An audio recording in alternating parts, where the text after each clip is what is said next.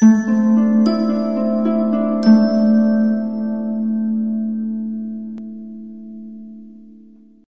friends, fellow starseeds, lightworkers, wayshowers. It is I, Julie Joy of the Young Lightworkers, with another message from the 9th Dimensional Arcturian Council as channeled by Daniel Scranton for July 28th, 2020. And the title of this message is, If You Want Full ET Contact Sooner Than Later. They begin, we are the Arcturian Council. We are pleased to connect with all of you. We have been exploring how all of you can live on a world where you do not feel connected as a global society, a global community, even though you have the ability in this day and age to travel to other countries and to connect with people from all across the planet with your internet. We understand how a person can be programmed into believing that the way they grew up was the right way to be in the world, but at a certain age, at a certain level of maturity, it would seem quite natural for all humans to want to explore something different.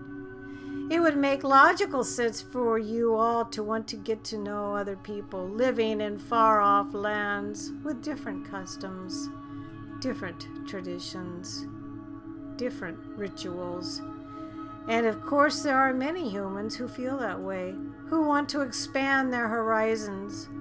But the vast majority of humans still prefer to be around people who are almost exactly like them. And it is very limiting. It is very challenging for the expansion of the consciousness when a person stays in the town they grew up in and doesn't show any interest in what's happening in the rest of the world.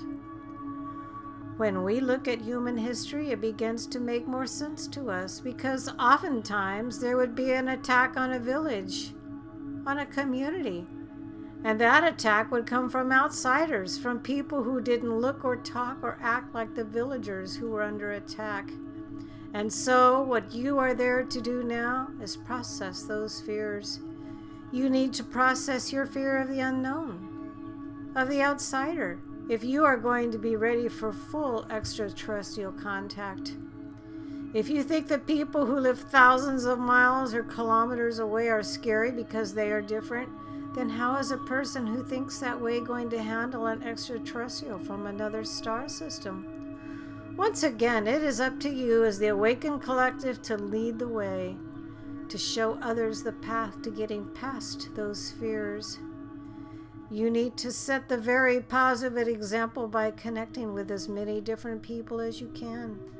You need to set aside any ideological differences in order to do this.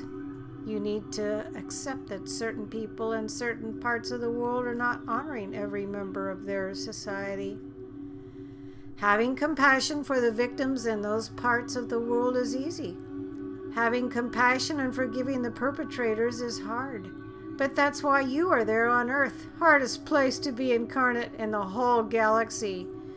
You are there to do what seemingly cannot be done, and you are the ones to do it. We know that you can. We believe in you, and we know how much you desire to have full ET contact, and you want it sooner rather than later.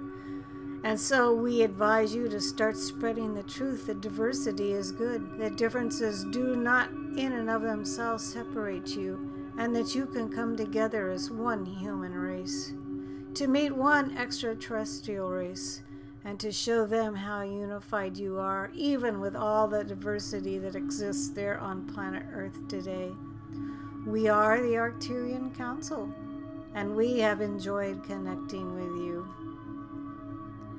This was channeled by Daniel Scranton. His website is danielscranton.com. I will post the script to this message below, and you can also find this message as well as many other fine offerings on the Sananda website, as well as voyagesoflight.blogspot.com. Thank you so much for listening.